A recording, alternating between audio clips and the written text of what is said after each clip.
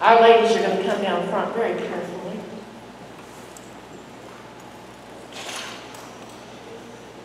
At this time, we love to sing. We sing about 100 times or better a year. We never ask for anything wherever we go, and we never expect it. And I want to say this to you, the one thing we do ask is prayer.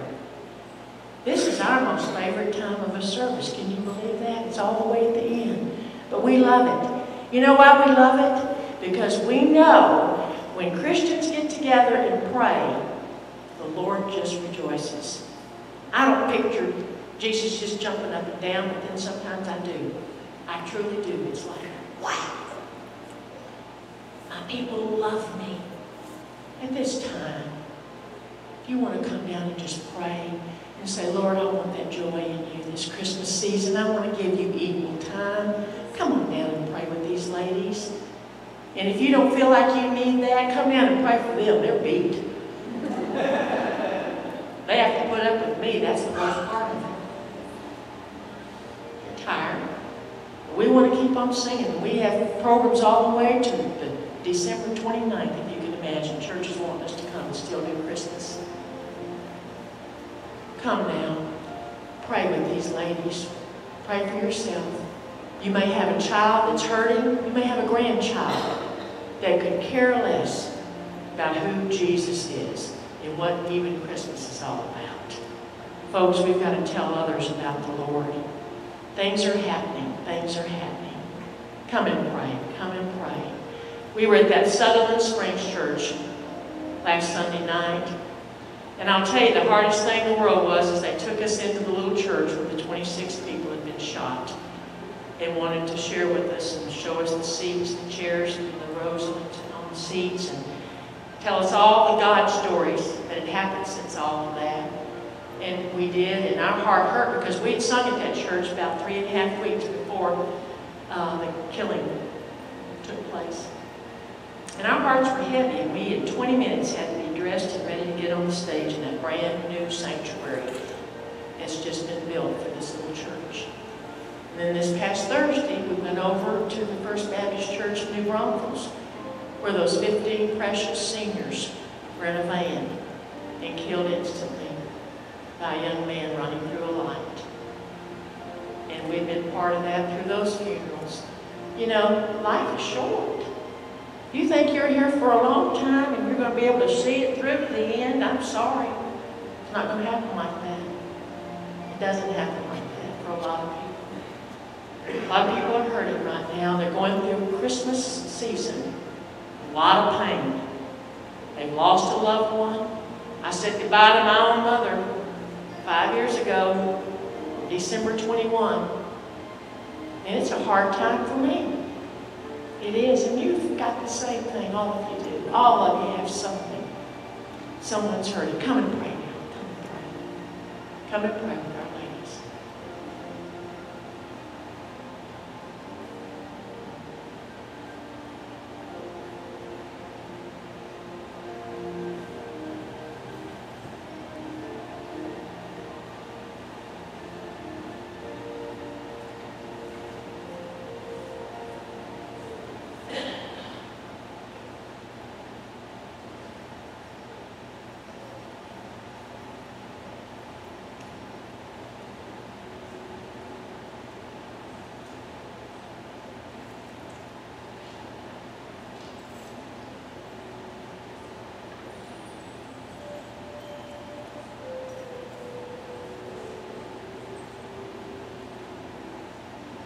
Don't go away without Jesus. Pastor, I'm going to ask you to come forward, if you will. Don't leave this place without the Lord today. Confess your sins and say, you know, Lord, I've just put you aside. I was going to wait till maybe I got a little bit older and when I really needed you. It doesn't work like that either. It doesn't work like that either.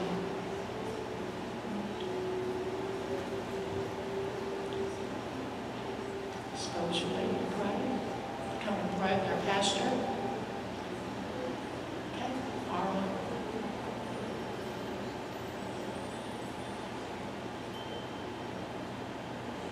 Don't go away without Jesus. That's a song I sang as a little girl in Shreveport, Louisiana. Don't go away without Him.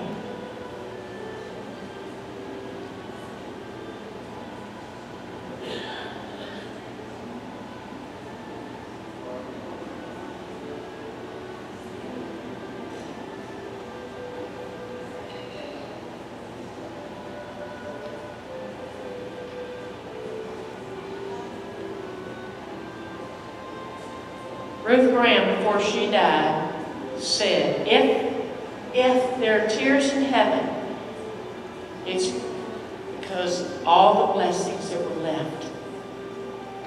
Christians never asked, never called on Jesus for things. We always feel like it's not important to take anything like that to Jesus. The Lord is ready to bless you.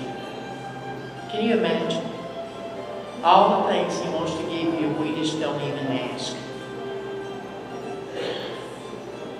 Can you imagine what the Lord's doing right now as He listens to prayers? Because His name is called, the name of Jesus.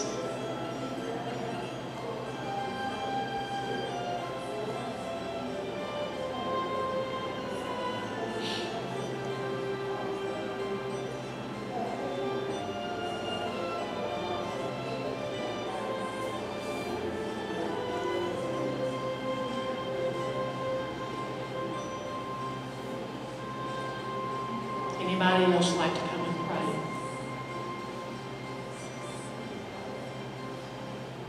pray? If this Christmas season you've never made a profession of faith and haven't given your heart to the Lord, today's a great day to do that. Don't even go through Christmas without Him. It's what it's all about. It's His celebration, not yours. Not yours. Give it all. Give it all to Jesus.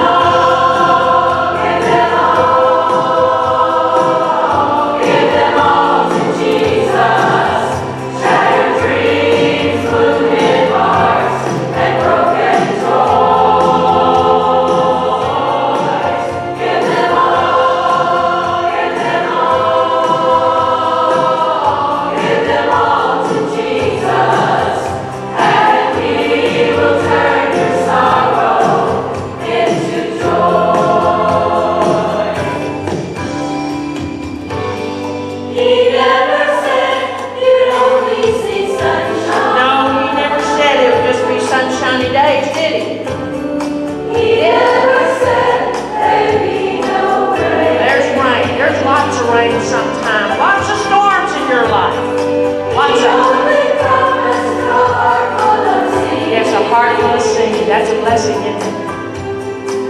About the very thing that was. Sing with us now. I'll read the words to you. Give them all. Give them all. Give them all. Give them all. Give them all to Jesus. Give them all to Jesus. Sing with us. Shattered dreams, wounded hearts, and broken joy. Give them all. Give them all.